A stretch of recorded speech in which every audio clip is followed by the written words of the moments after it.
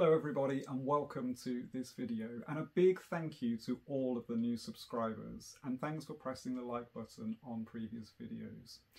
I would like to take you all on a musical journey again today while we create a musical doodle. And as we're coming up to Remembrance Sunday, I would like to create a musical doodle which is dedicated to those that serve in armed conflicts around the world, where we can remember the heroes that help keep us safe. I was fortunate enough at the weekend to meet a gentleman who served around about 70 years ago. He was 92, and I could still see when we talked to him in his eyes the pain he felt and the grief that he must have experienced whilst he served and for the rest of his life had to remember. So I feel it will be a wonderful thing to be able to create something today to support and remember those who served us so well. I will be making the sheet music available to download for free. I'll also be making the sheet music available to purchase, and any money that I receive from this will go straight to the charity Help for Heroes, which I'll hope to send on its way as close to Remembrance Sunday as possible, and I'll be sure to let you all know how much money is raised. I'll also be adding to this donation, and so we can support these heroes together. I'll take you over to the piano now and we can begin our doodle. So, welcome to the piano. We are going to today be having a go at creating this Doodle for Heroes. And I'd like to take a moment really just to try and think about the type of theme that my piece of music is going to have today. I'd like to perhaps focus on creating a more positive sounding piece, even though the topic is really sensitive and obviously contains a lot of sad parts to it. I'd like to focus on the positive side though, so that we can really support everybody and remember heroes at this time with a positive feeling. I feel like we probably want to have a almost military-like drum beat in the background of this, and I was thinking earlier about how this might take shape, and although I've not planned anything so far, I was feeling like D major might be the right place to go, so I've put 2 sharps in my key signature. I'm not sure that really the key makes too much difference, but somehow it just felt like it made sense. So I was considering maybe a beat like this.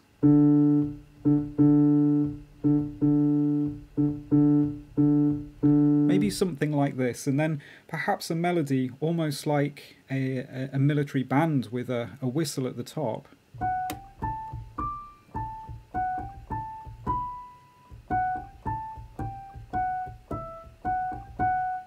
Something like this. So I might start with the beat.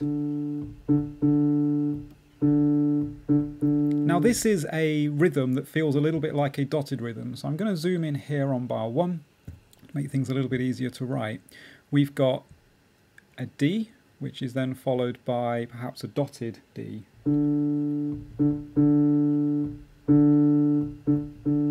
No, I think I'll pop the dot there as I played it actually. That does sound like it fits more into what I was thinking about. So we've got the dotted rhythm at the beginning, and there we have. Or maybe we do want a longer note there. Let's try it this way. Yeah, I might try that one actually, I think. So we'll copy this and paste, maybe have at least 4 bars of this to get us going with.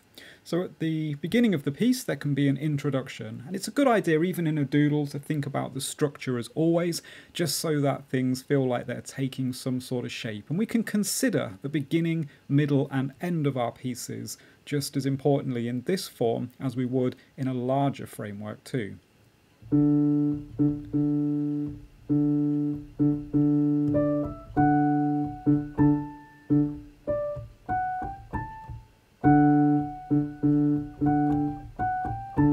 I'm thinking we need a pickup into this, and it's often a good idea just to test a few things out, have a listen to them. So I'm going to put a pickup in, which you can think of as a couple of notes or something like this in a previous bar that's just going to help the music to feel like it's getting started in a nice way. So I'm going to pop this F up here and think through the melody a little bit more now. So I like this going up to an A.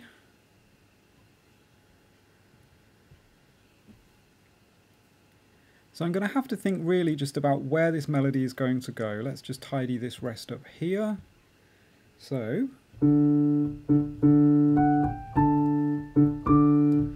1, 2, 3, 4 up to the D. Maybe then coming down with some more quavers at the end to match into what we've had previously. Down to a B. Let's try that.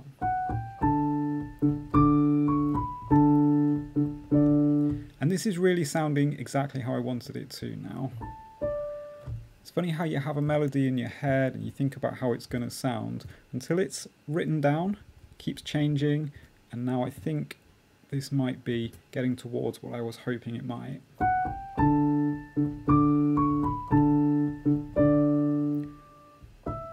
And I think I'll go back up then with another pickup at the end, keeping a similar rhythm as I have done with the previous ends of bars as well.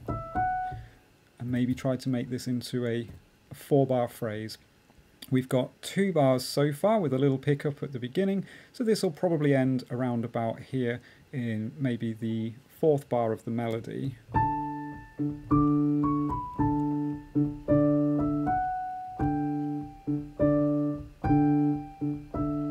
Maybe go to a G, then an E.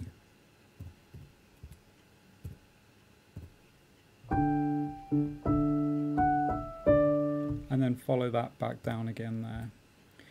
And so hopefully it will fall down then in the right place so we can have our tune ending over here.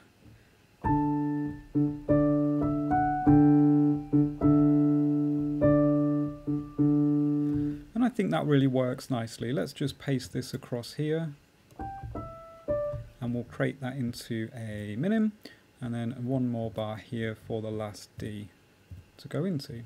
Now I think that's created a really lovely sense of melody at the beginning of the tune. Let's just zoom out and have a little play of this then all the way through.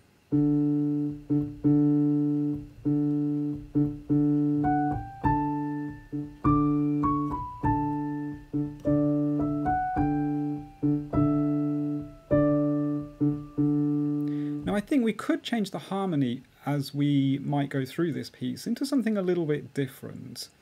I imagine we could complement the right-hand notes with more D major triads, perhaps involving G major and A major as well, to try and make this feel a little bit more like it has a melody that has some harmony under it too.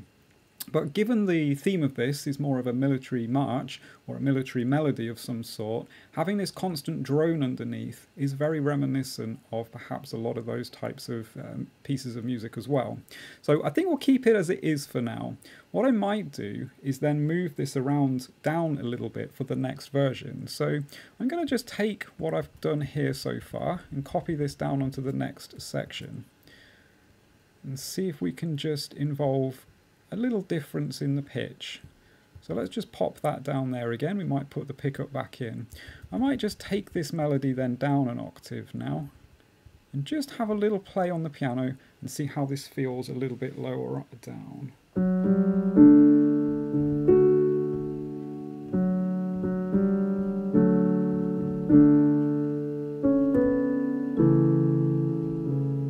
And I think that is the one. We need to have even lower than this, the melody coming down. I'll tell you what, I'm going to do it a little bit at a time because I think it could get a little bit messy if I need to move things around. I think I might actually put on the lower F as well then to finish up the D major chord. Thickening up the texture here I think is going to make this work. Keep that F there. So we'll pop that F as a lower note down here and maybe keep it for the whole bar. No, I think we'll play it twice. It feels better that way. So let's make you have another one here just to really reinforce the drum beat underneath. I think this helps.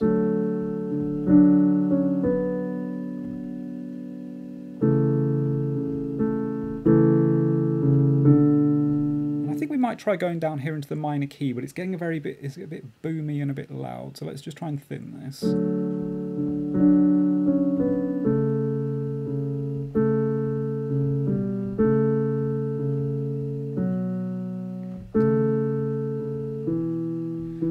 I might come down there to the A. Let's just turn these into C sharps so we get the feeling of A major, and move this to an E. These probably want to then come back up again with a G natural. Thank you.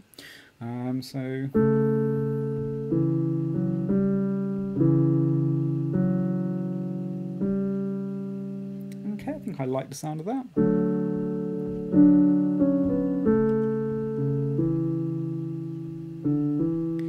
Aha, no, they want to come back down here, and I think we can hear the key changing here slightly into a different center.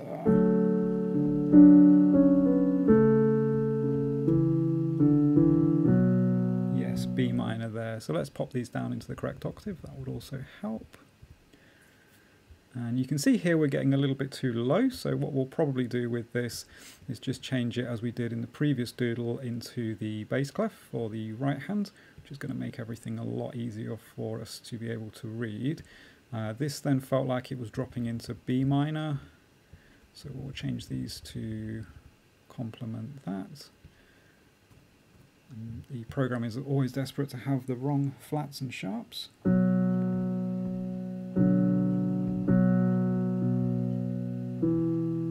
Okay, let's try that again.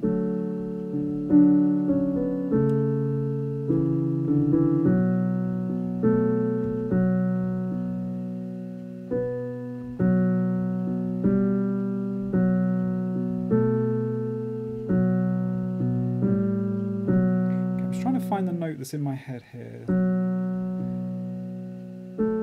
I think it does want to go back up to an A again there. Let's just see if I agree with myself.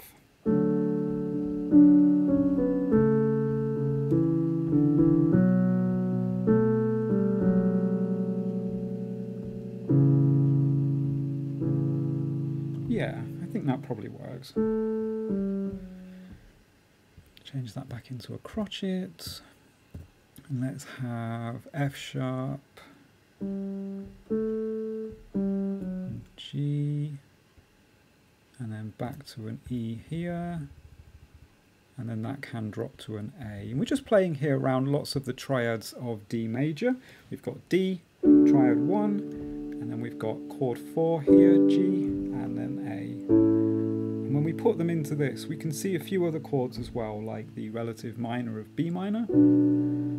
All sound very lovely together, and even just playing them outside the context of this piece, you can hear that they all make a very nice piece of music just as chords. When we put them into a melody, I'm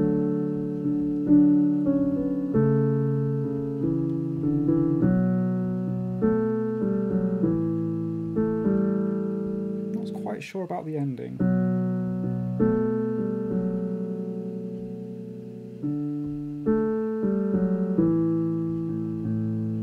I think it's okay.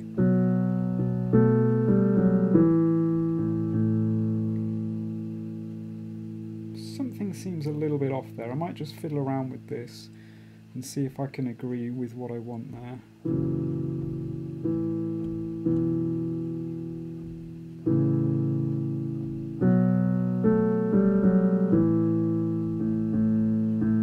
And then I think we need to move a little bit away from here. So yeah, I'm relatively happy with that.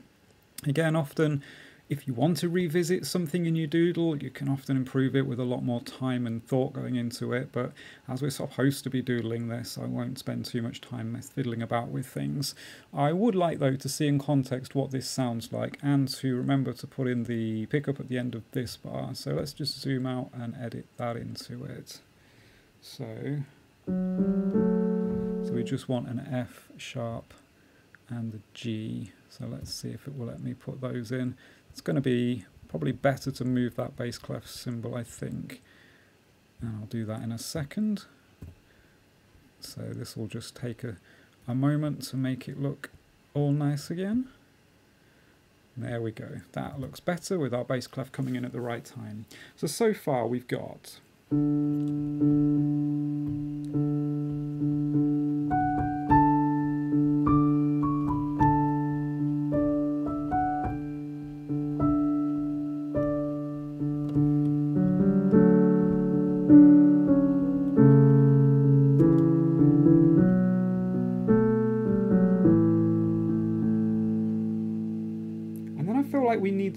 this into the middle. It's the only place we've not used. Where do we need to go from here? So we're in A. It's a bit of a cadence to A, which feels quite like an imperfect cadence. So it feels like we need to go back to D again for probably the last portion of our piece of music.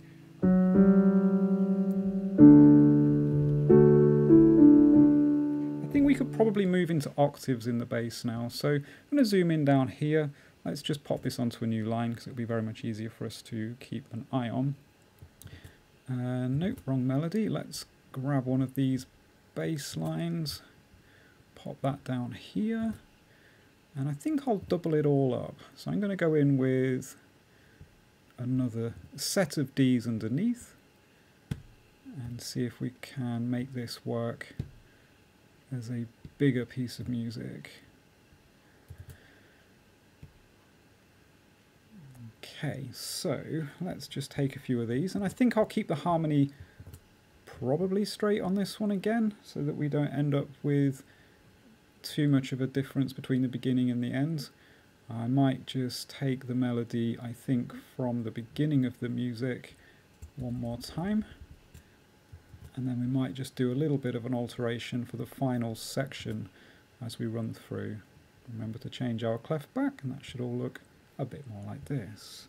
So let's pop that down the octave.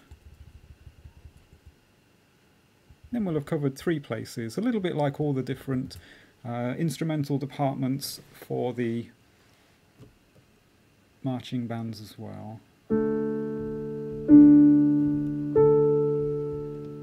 Maybe we should keep it here.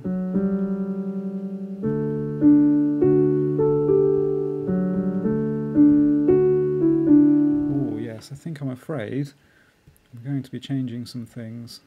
So I think we do need a more strident bit there.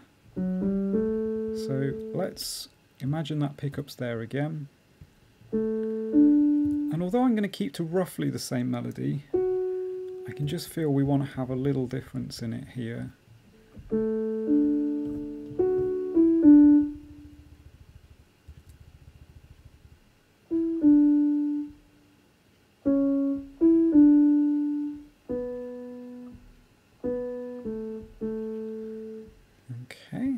This is sounding very good here.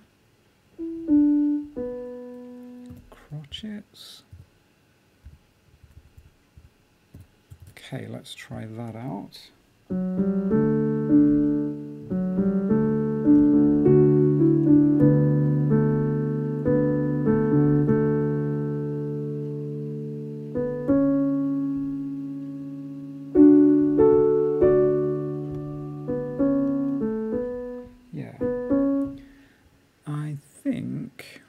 Probably, no matter what that comes out like, I'd like to finish them with a slightly higher up part, and we might just double up some notes to finish with over here, so using all the notes of the chords.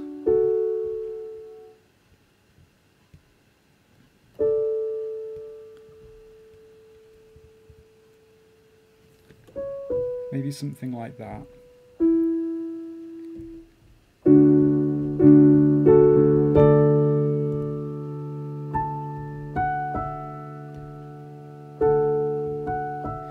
Coming down here, we can finish this off just covering all those different ranges that we've covered so far.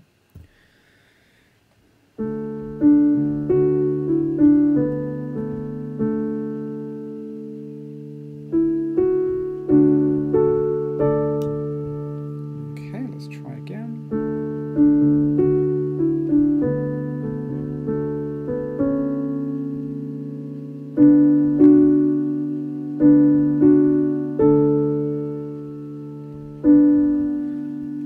So I think probably going to change these chords a little bit here.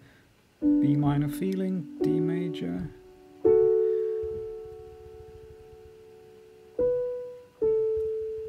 And then just bring this to a conclusion. There. If I can get the note to right. Okay, all right, so it feels a bit like we've got to the right place with this now. Let's just pop in these last few bars here for the chords and maybe just have a little play through this. I'm not sure if the melody's quite ended up exactly how I wanted it, so we'll just take a moment to play through and see if we can get this in the right place. I will put the sheet music, as I say, at the end, so apologies if it's slightly off the screen for you.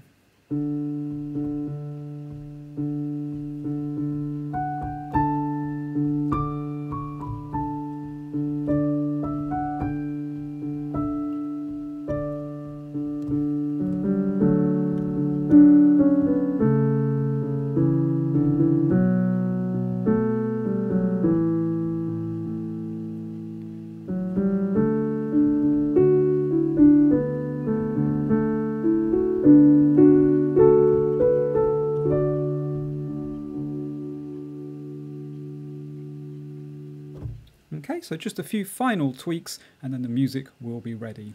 Well, I hope you've enjoyed today's doodle, and as I mentioned at the beginning of this video, if you are able to support Help for Heroes in any way, I will be very grateful to receive any donations via the sheet music purchases that I will link down below, and I will send those donations off as soon as possible and let you know how much money we've raised in a post as soon as I can. Thanks again for tuning in. And if you have enjoyed this video, remember to subscribe and like, and I will see you in the next music video. Thank you very much. Bye for now.